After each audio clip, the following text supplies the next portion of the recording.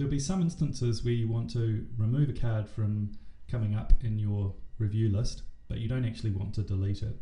It might be because the card is so easy that you don't need to see it again, but you want to keep it there in case you want to share it with someone else. Maybe you're coming towards an exam and you've got a whole lot of cards, a bunch of which you actually want to whittle out from your review list, but you don't want to delete them because you might want to include them back in your study schedule after the exam. You can go through and suspend those cards.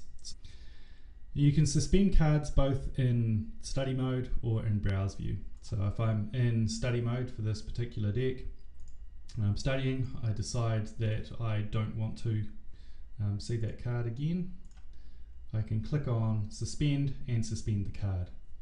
Now you can see there's also an option for suspend note. In this instance they're the same thing, but if I was dealing with an image occlusion card, for instance, which has one note containing a lot of different labels, and those labels relate to a number of different cards, then if I suspend the note, it's going to suspend all of the cards that relate to that note, whereas if I just suspended the card, it would only suspend the particular card that I was working on at that point in time. And you'll probably get a better idea of what I mean by that if you go back and review the clip that I created on making image occlusion cards. Anyway, for the purposes now, I'm going to suspend the card, and that means that I've actually completed reviewing for this deck because it only had one card for me to look at today. If I go into browse view, we'll see that that card has now been highlighted yellow, and it has a bracket around its due date, which indicates that it's been suspended.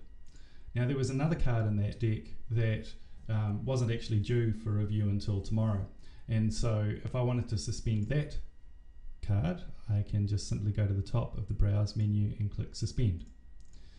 So that's an easy way of, say, selecting in the browse view. You could have a bunch of cards selected, whether it's by a tag or by a lecture, and you can select multiple cards and just suspend them all.